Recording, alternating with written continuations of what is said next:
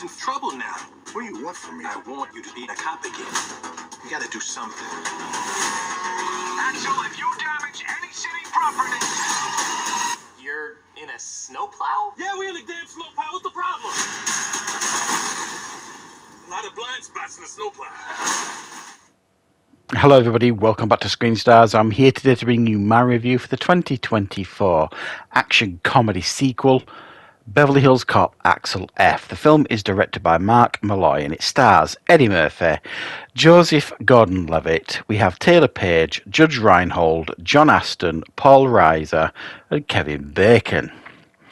Okay, so this is the fourth outing for Axel Foley, and this time Axel Foley's been on the force a long time now. He's still in back at his city in Detroit. He's still doing what he does on the streets, and he gets a call one night from his good friend Billy Rosewood, played by Judge Reinhold, warning him that Axel's daughter, Jane, played by Taylor Page, is in trouble. She is a defense lawyer. She is representing someone who's claiming that he was framed by some crooked cops. She is warned off the case and her life is threatened, which is enough to get Eddie Murphy's Axel Foley back to Beverly Hills and on the case.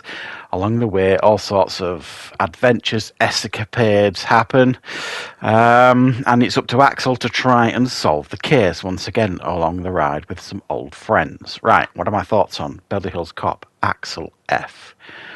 Well, to be fair, when we all heard, if you like, I mean, there was obviously a sense of excitement to hear that Beverly Hills Cop was coming back, a full-on Beverly Hills Cop sequel with Eddie Murphy.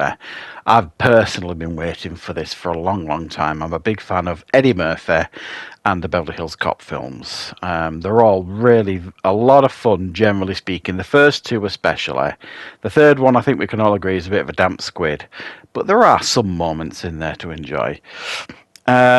But so while there was a sense of excitement that there was a fourth one coming, there was also a bit of a sense of fear too. Is it going to work now? It's been so long since the last one. Is it just going to be terrible? So we all had that kind of fear. Well, I'm here to tell you guys that after watching this, I had an enormous amount of fun with this film. I think tonally they just got it right. It feels like a Beverly Hills Cop film. It looks like a Beverly Hills Cop film. Eddie Murphy, you know, has dialed into Axel Foley again, just as you remember him for the most part. And it's a bit of a triumph, this, and a return to form for the series. In my opinion, I think this is probably the best Beverly Hills Cop film since the first. I think this is probably a little bit better than the second, if I'm being honest.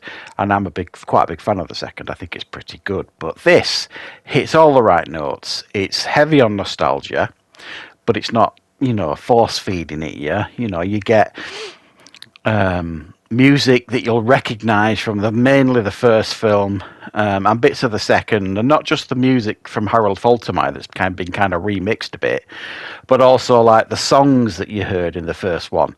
You know, they've kind of been remixed and kind of you know, churned back out into this film, which, if done incorrectly, could have just been cheesy. And for me, they just felt right. It really lifted the film, the choice of songs and the direction they went to go in with that. So it worked well. They got the nostalgia hit just about right. We got the return of many, many characters that, you know, we know and love from this franchise. So we got the return of Billy. We got the return of Taggart. And obviously Paul Reiser's Jeffrey, who's now the chief of police in Detroit. And they've all got important roles to play in the film, and they all got their moments to shine, and it was really, really nice as well. But we also get new additions here. We get Taylor Page, who is Axel Foley's daughter. And this had the potential to not, I wouldn't say spoil the film, but it was getting to the point where her bitterness towards her dad, Axel Foley, was getting a bit, okay, we get it, you're angry with him, sort of thing.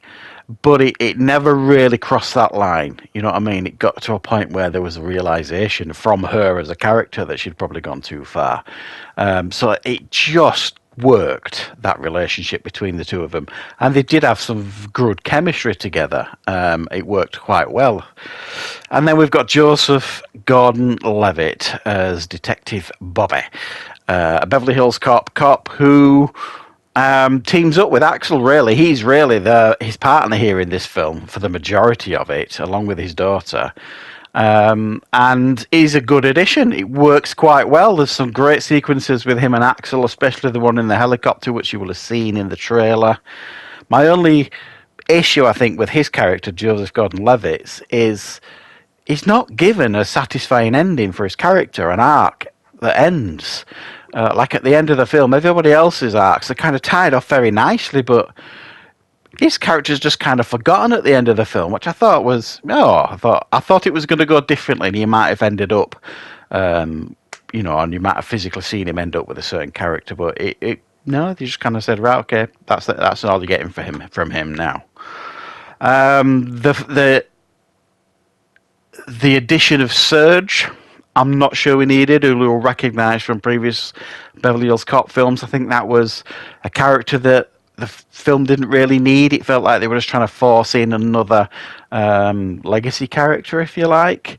It didn't ruin the film. It didn't overstay his welcome or anything, but I don't think the film needed it. And then we've got Kevin Bacon here in this film too.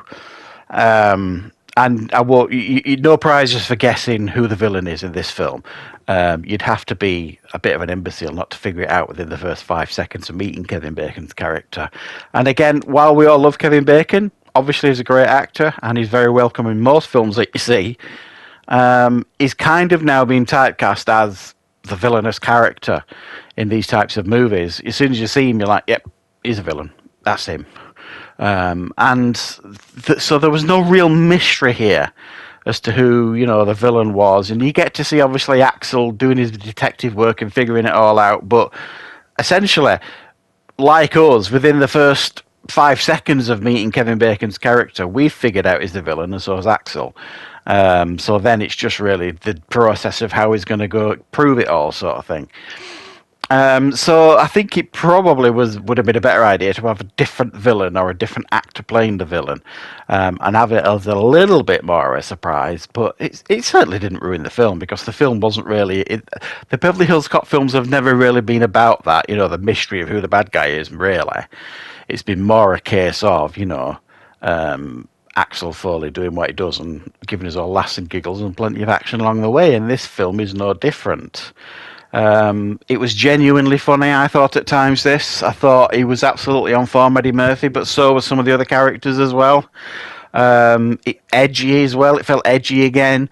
And, it had plenty of swearing in it, which I was really, really pleased to see. It felt like, they weren't trying to go for a really PG audience or anything like that.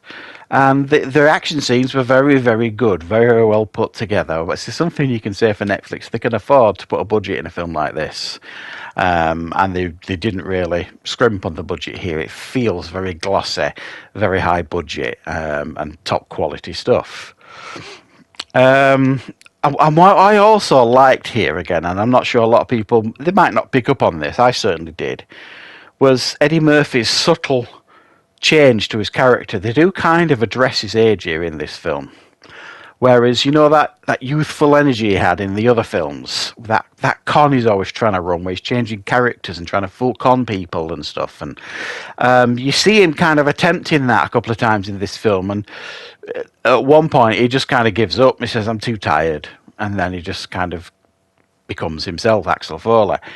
So there is an acknowledgement here in his film that he's starting to get old now, but it doesn't lean into it too heavily, sort of thing, because he still dresses like Axel Foley, he still behaves like Axel Foley, all that kind of stuff. But you've got the dynamic of the relationship between him and his daughter that he's got to try and mend, and the fact that the stuff that he used to try and do in the 80s doesn't really work anymore.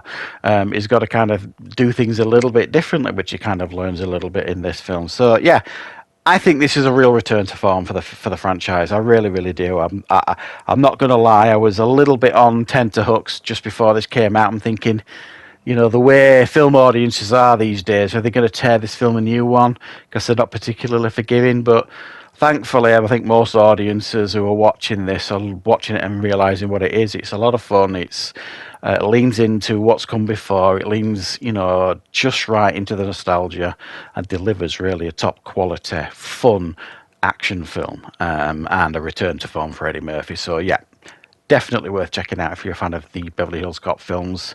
Thanks for joining me for this review. I will, of course, be back with plenty more on the channel very, very soon.